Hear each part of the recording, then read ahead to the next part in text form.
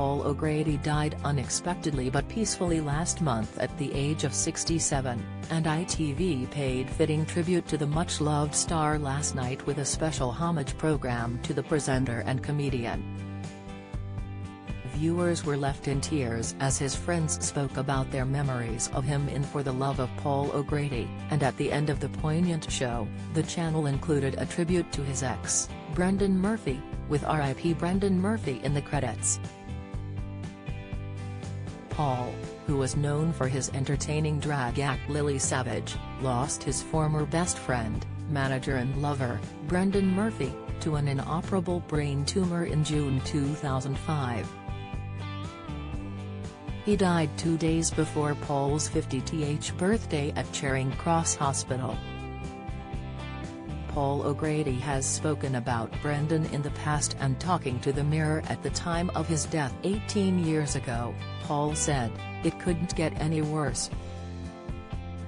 I looked like someone who shouldn't bother coming home from the cemetery.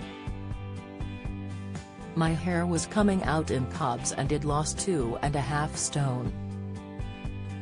I looked like a hunched-up old man. I'd lost my best mate, someone who'd been in my life for 25 years and saw me through the days when I was lucky to earn £50 for standing on a beer crate in the corner of the pub telling jokes. Murph and I were like brothers, joined at the hip, thick as thieves. It transcended any sexual relationship we'd had. This was a partnership, a double act, Emma Peel and Steed, Laurel and Hardy. We were both 49, barely able to believe what we'd achieved. It just won a BAFTA for the Paul O'Grady Show, and then suddenly bang, has gone." He added, "One day I had this mate who was feisty and on the ball, the next Hess saying to me, 'What's this?' and I realize Hess pointing at a cup.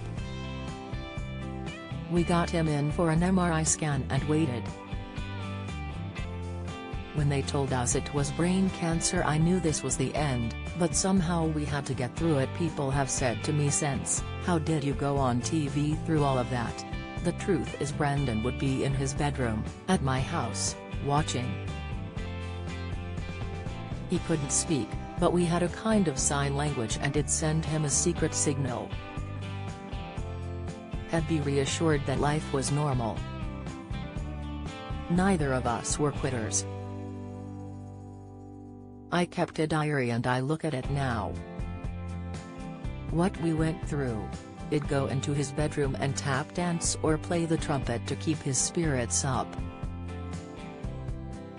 After losing his longtime love, Paul married former ballet dancer and boyfriend of 11 years, Andre Portasio, in 2017. Announcing the tragic news of Paul's death in a statement, Paul's devastated husband Andre said, "It is with great sadness that I inform you that Paul has passed away unexpectedly but peacefully yesterday evening. We ask, at this difficult time, that whilst you celebrate his life you also respect our privacy as we came to terms with this loss. He will be greatly missed by his loved ones, friends, family, animals and all those who enjoyed his humor, wit and compassion.